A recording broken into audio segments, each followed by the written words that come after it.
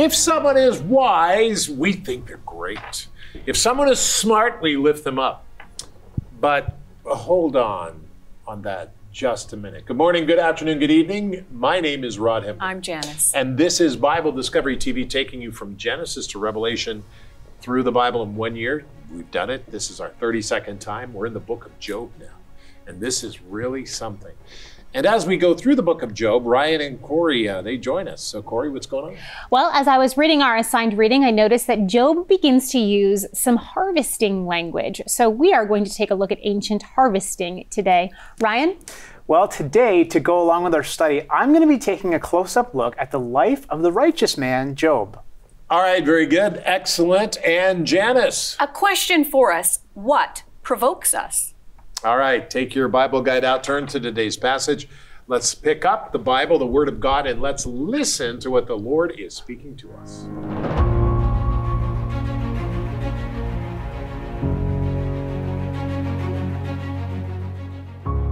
Job 15, verses 1 through 16. Then Eliphaz the Temanite answered and said, "Should a wise man answer with empty knowledge and fill himself with the east wind? Should he reason with unprofitable talk, or by speeches with which he can do no good? Yes, you cast off fear and restrain prayer before God. For your iniquity teaches your mouth, and you choose the tongue of the crafty. Your own mouth condemns you, and not I. Yes, your own lips testify against you. Are you the first man who was born, or were you made before the hills? Have you heard the counsel of God? Do you limit wisdom to yourself? What do you know that we do not know? What do you understand that is not in us? Both the gray-haired and the aged are among us, much older than your father. Are the consolations of God too small for you, and the words spoken gently with you? Why does your heart carry you away, and what do your eyes wink at, that you turn your spirit against God and let such words go out of your mouth? What is man that he could be pure, and he who is born of a woman that he could be righteous? If God puts no trust in his saints, and the heavens are not pure in his sight, how much less man, who is abominable and filthy, who drinks iniquity like water?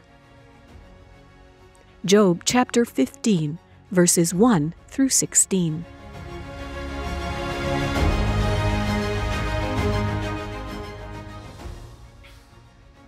Job chapter 12, 13, 14, and 15 is what we read when we go through the Bible for the 32nd time.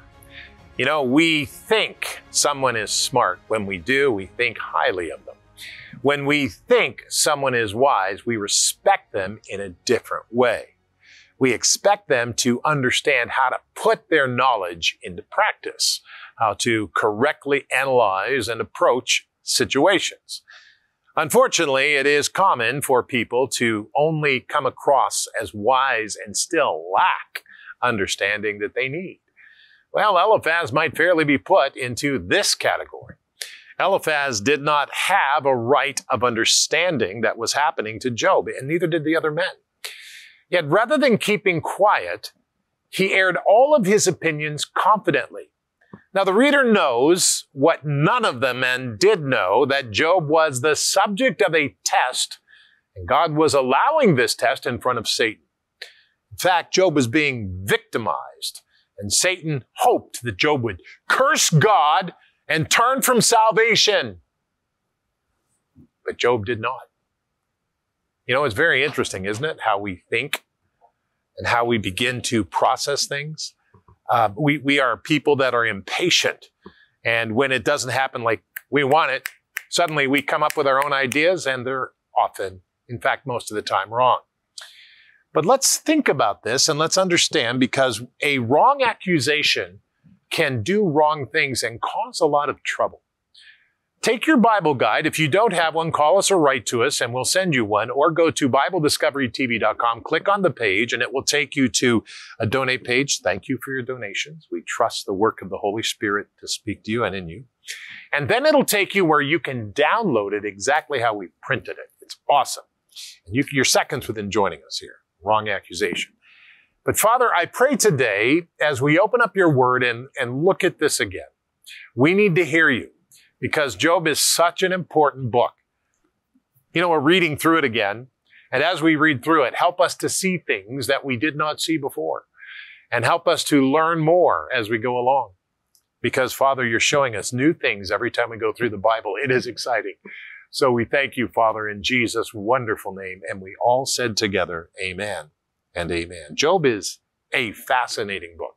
Remember, every philosophy class should read it and consider it. It is amazing. So Job chapter 15 says a very interesting part. Now, this is something we have not studied before, but Job 15 says, Then Eliphaz the Temanite answered and said, Should a wise man answer with empty knowledge and fill himself with the east wind? Should he reason with unprofitable talk, or by speeches with which he can do no good? Yes, you cast off fear and restrain prayer before God. For your iniquity teaches your mouth, and you choose the tongue of the crafty. Your own mouth condemns you, and not I. Yes, your own lips testify against you. Boy, this is interesting, because Eliphaz judged Job by what Job said and did not consider his pain. So listen to this. We must never be quick to judge someone's position towards God. Beloved, listen carefully. Eliphaz was doing the same thing he was accusing Job of doing by commanding curses on him for what he said. You see, we can't do justice properly when we act like that. We have to trust in God, pray and ask God to fill our spirits and our hearts so we know how to respond to people. Remember, I've said it's easy to act like a Christian, but reacting like a Christian, that's hard. But the Holy Spirit fills us and touches us so we can as we go through life. That's important. Now, let's learn more here as we go to Job 15, verse 7. It says, Are you the first man who's been born? Or were you made before the hills? Have you heard the counsels of God? Do you know the limit, or do you limit wisdom to yourself? What do you know that we do not know? Or what do you understand that is not in us?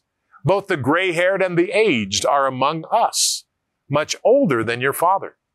Are the consolations of God too small for you, and the words spoken gently with you? Why does your heart carry you away? And what do your eyes wink at? That you turn your spirit against God and let such words go out of your mouth. Fascinating. See, Eliphaz accuses Job of using excessive and angry words against God. He's judging his words. Beloved, we may say things through our pain that we do not mean. But you know what? God knows our hearts. There's things we say that come out because our heart is overcome with pain. But down deep in our heart, God knows our hearts, beloved. We have to remember that when we're helping people and dealing with people and talking to people, especially on social media now like never before. So we must keep in mind that God knows their heart, and we must facilitate showing them that the Holy Spirit will help them. That becomes very important today in the social media, doesn't it? All right, let's go back to Job 15, verse 14, which says this. What is man that he could be pure? And he who is born of a woman, that he could be righteous? All right, did you see that? What is man that he could be pure? And he who is born of woman, that he could be righteous? If God puts no trust in his saints, and the heavens are not pure in his sight, how much less man who is abominable and filthy who drinks iniquity like water. There's a lot to be said here, but Eliphaz points out the corrupt nature of mortal men. And that's true. Man is nothing, but watch this. Jesus is everything. Let me ask you a question. Do you know Jesus Christ? Have you invited him? Let me ask you another question. Do you know Jesus Christ as Lord of your life? As the one who makes all the decisions? I want to talk to people who don't know the Lord, and I would invite you to pray with me because I'm going to pray. I do it every day, and let's pray. Lord, forgive me of my sin. I am wrong, filthy, and dirty. But you came 2,000 years ago, pure and clean and holy. And we killed you. But on the third day after your death, you rose in the flesh. And you became alive. And you said to us, tell everybody what I did for you, because you gave us eternal life. So, Father, I pray today, give me eternal life. In the name of Jesus Christ, be the Lord of my life. And we said together, you and I, and all of us together, amen, make it be so. Amen, let it be so. In Jesus' name, the name of Jesus Christ, the strongest name ever. This is what we pray. Amen and amen. Now, we prayed that. And if we meant it, that changed our life. That meant something. And suddenly, unlike Eliphaz said, we are changed.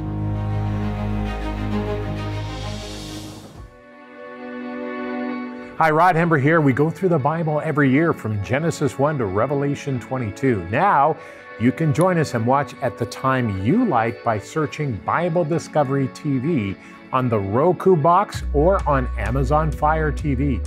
Anytime you want to watch us, we're there. Get a hold of it. Watch us anytime you want to.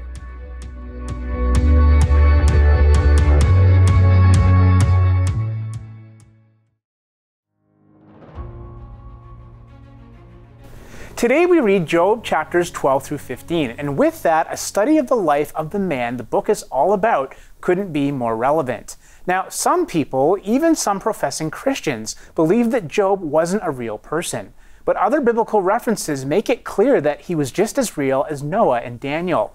Job is famously known for having great prosperity, losing it all, and then getting it back again. It would be a very tough test for this very righteous man. It was approximately 2000 BC, and the man, Job, had the picture-perfect life. He lived in the land of Uz, and was extremely wealthy, wise, and blessed, with his wife and 10 children.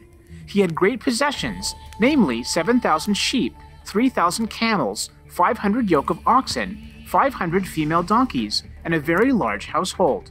He was considered the greatest of all the people of the East, and was extremely devout to God. Satan, however, was not impressed in the least.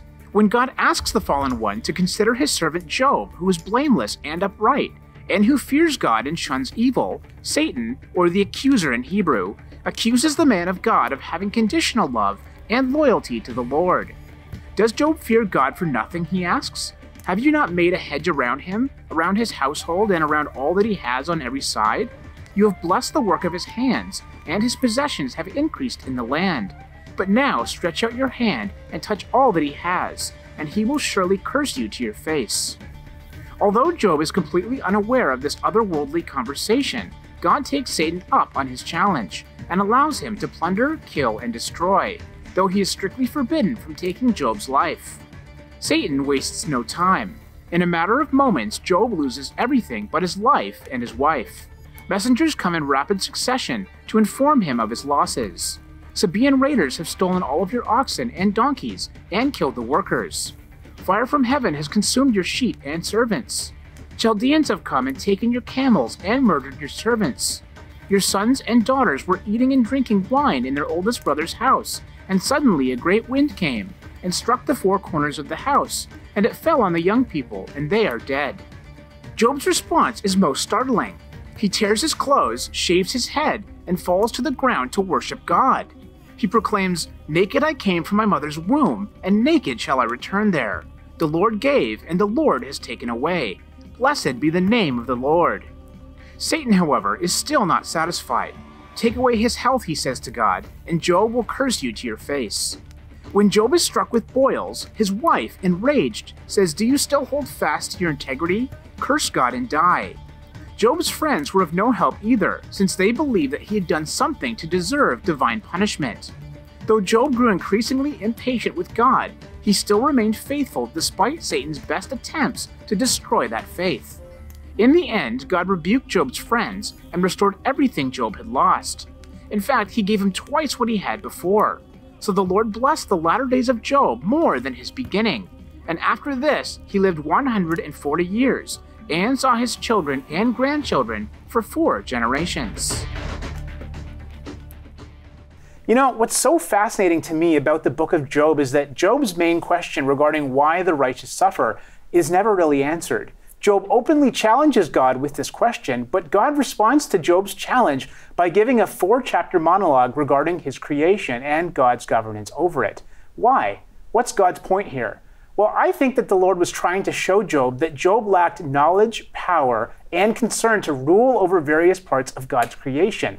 Now, if Job, because of these deficiencies, is not qualified to rule over less sensitive parts of God's creation, how much more disqualified is he to ascertain how God should rule over humanity? And to Job's credit, he acknowledged his limitations and humbled himself before the Lord. That's the attitude that we all should have before the Creator and Savior of the universe. That attitude, I think, is presented at the end when God begins with his over 80 questions. As he confronts Job and he begins to ask him these questions. And Job says, I know, God, you said that I'm going to answer you, but listen, I can't. And it's very interesting. Absolutely. So, we don't think about that in today's, social media context. But we should, because a lot of people say, why doesn't God show up on social media? But wait a minute. If he did, there's nobody who could answer him. Very, very important. Interesting, Ryan. Okay, Corey. All right. Well, I noticed as I was reading through our assigned reading that in Job chapter 13, he utilizes the language of harvesting. Let me read it to you. It's Job chapter 13, verses 25 and 26. He says this to God: "Will you torment a wind-blown leaf? Will you chase after dry chaff? For you write down bitter things against me and make me reap the sins of my youth." So that the dry chaff and the reaping element of this conversation, Job is talking, he's utilizing the language of farming and harvesting crops in order to get his point across. So today, I want to take a look specifically at ancient Israel and how they harvested grains in that time period. Take a look.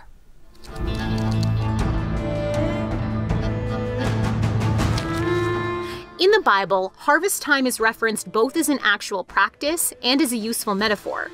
Ancient Israel was an agricultural society. Their very survival depended on farming innovations and consistency. So when the time of reaping their produce came, it was an occasion for great celebration and joy as much as for hard work. The production of cereal grains has been called the backbone of ancient Israelite society and was largely composed of wheat and barley. Let's look at the wheat harvest as a model of harvesting and threshing. The wheat harvest took place during the summer and could overlap with the beginning of the grape harvest, making it a very busy and happy time of year. The reaping of wheat came first and could be done by hand or sickle. If by hand, the entire plant would be pulled up from the roots. To reap large fields of wheat, whole teams of people would normally be employed. A foreman would oversee the work, and reapers would make their way through the fields armed with sickles of flint or metal, cutting the stalks either halfway, leaving some of the plants still standing as straw for animals to eat, or for collection for different use. Wheat stalks could also be cut closer to the head of grain to minimize the work of winnowing later on. After the reapers would come teams of young men and women who would organize the cut stalks into piles and tie them into bundles called sheaves. Once the reaping was completed, the sheaves would be carried to the threshing floor.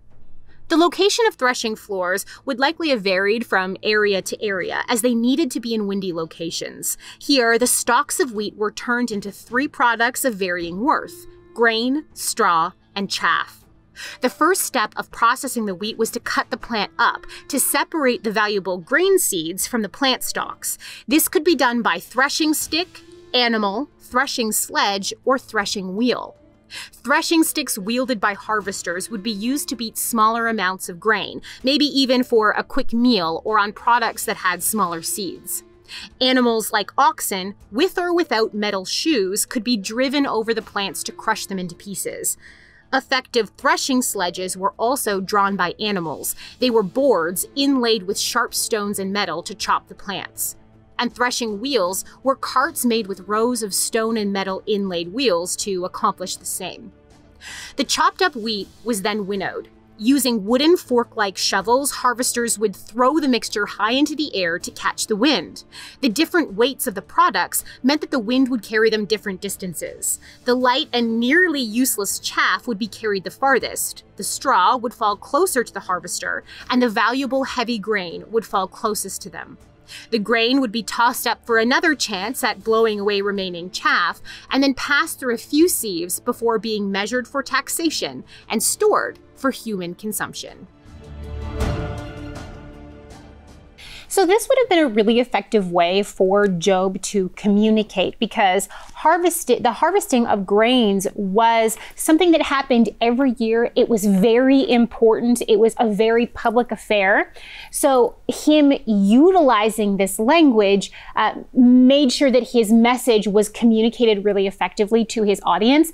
It's also a little bit ironic, because something that is normally so joyful, like the harvesting of crops, he flips on its head, and instead he's saying that essentially he is the chaff, and that he is being made to reap the sins of his youth, which is unfair, when we're looking at his overall argument, because he has dealt with those sins in the way that God has prescribed him to. So it's a really great use of language here for Job. That's excellent, Corey. Very good. Janice? Yes, I called this What Provokes Us, because I took a look at chapter 15 that Rod was zeroing in on today. And, we hear Eliphaz. He spends the whole chapter making accusatory remarks about how foolish Job is. And then after all of that, in chapter 16, we hear Job answering Eliphaz, really all of them that had been talking to him up to this point. And here's what Job says: I have heard many such things, miserable comforters are you all. Shall words of wind have no end? Or what provokes you that you answer? What provokes you that you answer? Verse 4. I also could speak as you do, Job says, if your soul were in my soul's place. I could heap up words against you and shake my head at you. Listen to what he says. But I would strengthen you with my mouth, and the comfort of my lips would relieve your grief. It's very easy for us, isn't it? Sometimes we think that, and I'm talking to myself here, right? I'm not preaching at you. I'm talking about the way we are. And oftentimes we see somebody's rough situation, and we want to be able to solve that problem. We want to be able to solve it for them. We want the pain to go away. We get concerned and confused within ourselves, and we want to solve that situation. Is that what provokes us to answer? That we think that we need to come up with their solution? Well, we don't know the whole story. We don't know sometimes. Now, there are times in our life when the Holy Spirit will speak very clearly to us and give us the right words to say at the right time. And I'm going to tell you something really personal at this moment. When Rod and I were first pastoring a church, and I remember we did prayer meetings in the evening, I had 2 women come up to me at the end of service on the Sunday morning, and they said, tonight after prayer meeting, I really have to ask you a question. I really need help. 2 of them came to me separately, and all afternoon I was so worried about what are they going to ask me? And what could they possibly ask me? And what am I going to say? And at the end, near the end of the service, at nighttime, I literally went to the ladies' bathroom and I stood in a stall. I was hiding because I had myself so anxious about how I was going to solve their problem, how I was going to answer them, and what could they possibly say, and what could I possibly give them. And I recognized the fact that if they came in, this was how desperate I was, that they came in, they would be able to see my feet. So here is a grown woman. I got up on top of the toilet and I stood so that if somebody came in, Rod, they wouldn't be able to know that I was there. And in that panicked moment, I heard God speak to me. Why are you so worried? And I was muttering, and I was like, God, why, I never wanted to be a pastor's wife, and Rod, we never wanted to do this, and here I am in this place, and they're going to come to me. And it was just like he waited for me to quiet, and then I felt him say to me, you don't have the answers. You won't have the answers, but you know who does. I have the answers. Bring them to me.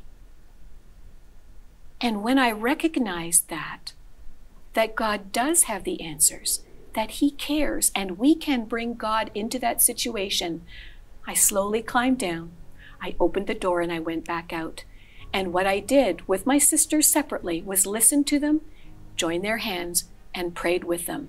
We joined together to go to the one who did know the answer.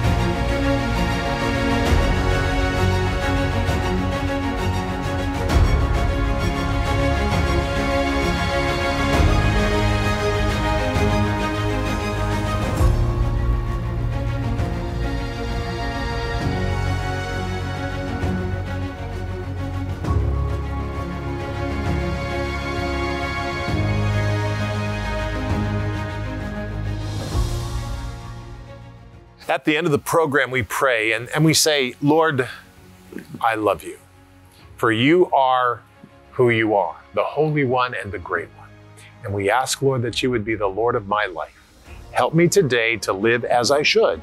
In Jesus' name, amen and amen. Now, come and pray with us on Monday, Wednesday, and Friday at 3:30 to 4:30 Eastern Time. That's New York time. We're live on Facebook, YouTube, and Bible Discovery. You can look up Bible Discovery on Facebook and YouTube. We'll be there.